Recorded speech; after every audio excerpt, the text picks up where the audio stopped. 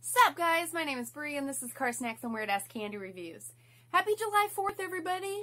Happy birthday America! Our flag was still there. I hope you guys are having an excellent holiday. Hopefully everything is going well for you guys and are gonna have a fun rest of your holiday spent with the people that you love.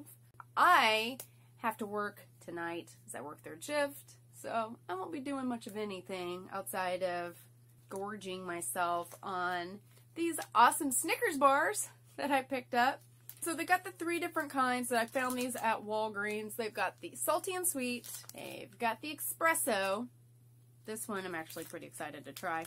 And then the fiery, which is like a chili pepper. So Indecisive, that's right. That's why I bought all 3 of these. And I would give each of them a try. I ended up accidentally leaving these in my car for a couple hours when I went into the store, and it's only like 1 billion degrees outside, so when I came back out, the candy bars were basically liquid. So I had to put them in the freezer for a little bit, and they look really screwed up. But that's okay. They taste the same. I'll save the espresso for last. So let's try. First one is a salty and sweet. This one actually doesn't look that bad considering. The salty and sweet has a picture of the salted caramel on it. And apparently it comes with Shazam codes. So. But the salty and sweet just tastes like a regular Snickers to me with just more salt. Which I'm okay with because I love salt. And salt and chocolate is a good combination. So, yes, I would buy these again. This one I give this one an 8 out of 10. And the fiery with the chili pepper, Wimpy. I do like my spicy candies.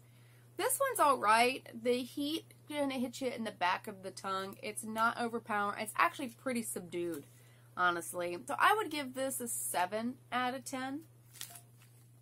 And then this one.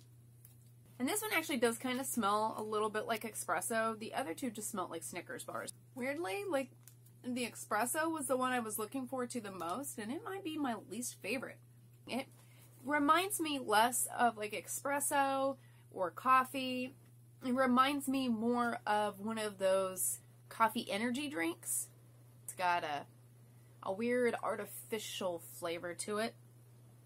Maybe that's just me. I don't know.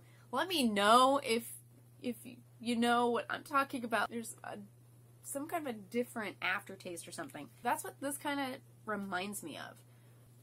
Which is disappointing because coffee and chocolate are like the best combinations ever. Like that's like my favorite combination ever.